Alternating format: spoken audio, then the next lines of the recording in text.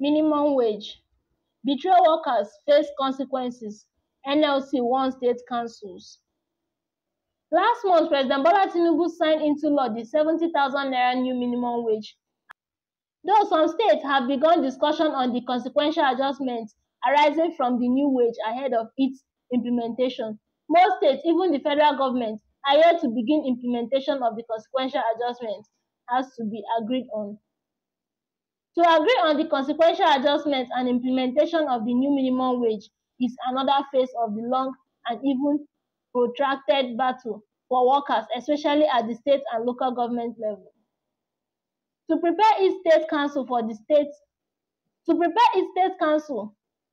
task ahead, the leadership of Nigerian Labour Congress (NLC) has begun the training of its state council leaders to prepare them for the effective strategies for a successful process and help them to learn from past mistakes and map strategies to effectively deliver the benefits of the new minimum wage to workers. Welcoming participants at a 2-day workshop for the northern zone of the country, President of NLC, Joe Ajaero, warned state council leaders against betraying workers for personal gains, warning of severe consequences for leaders who compromise their position for selfish reasons. He said, the choice of the theme for this workshop, Strategies for Effective Implementation of 2024 National Minimum Wage Act, is therefore intended to help prepare us to evolve effective strategies for a successful process during the cycle. It is indeed to help us learn from our past mistakes and map strategies to effectively deliver the benefits of the law to our members.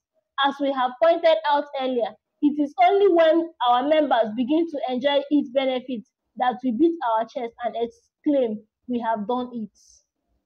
Remember, comrades, production, they say in economics, is not complete until it reaches the final consumer.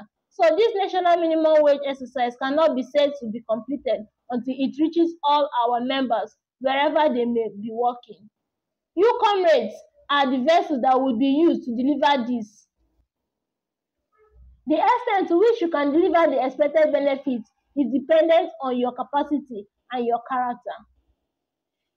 Your focus and determination, including your resilience and how you can communicate the process to our members in your respective states, is very important. The situation to you presents both challenges and opportunities to you. However, the overall outcome is going to be dependent on the choices you will make.